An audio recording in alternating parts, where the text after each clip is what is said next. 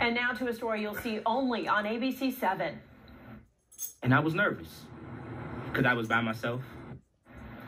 Well, tonight we are hearing from the man captured here on our ABC7 camera earlier this week, helping de-escalate a situation that could have ended tragically. The off-duty D.C. school officer stepped in after a crash that led to a fist fight and then a gun pulled.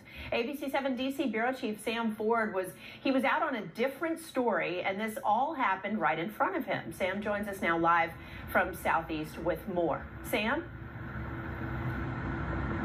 Yes, Allison, it is basically just as you say. We're standing here, we see a crash and then people fighting, a gunshot, and we're wondering how long it's going to take a cop to get here as we're making calls.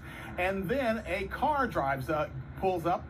A young man in plain clothes, obviously civilian clothes, steps out with a gun and puts a stop to that situation. He was a D.C. public schools police officer, and today we met Shamari Oden.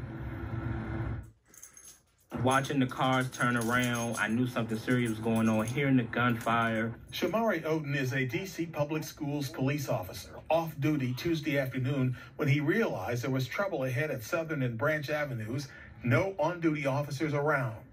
A Tahoe had intentionally bashed a Lincoln Town car full of kids and fled. Two men in the street were fighting over a pistol and two women involved. And I was nervous because I was by myself. You know, and then as I was trying to be aware of my surroundings, you know, I saw everyone pulling out their camera phone. Get on the ground!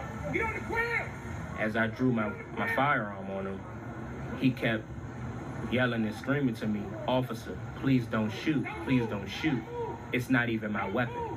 D.C. charging documents say it was a result of two families feuding. The mothers of both fighters were also said to be on the scene. Oden said he'd seen the cars chasing each other, but when he arrived, it stopped. Minutes later, Prince George's police officers were first to arrive, and they took control. We asked the DCPS officer if he feels good about what he did. I do kind of feel good about it because even after finding out the entire situation, that the guy that I actually drew my weapon on turned out to be the victim. That man, Gary Campbell, was not charged. The other, Christopher Davis, faces a gun charge. Police later found the clip he took out of the gun that Campbell had taken away from him. And when we come back at 6, we'll hear how Oden reacts to social media and acquaintances' reaction to this video, which became quite well known around this area. Reporting live from Southeast Washington, I'm Sam Ford, ABC 7 News. All right, Sam, we'll see you at 6.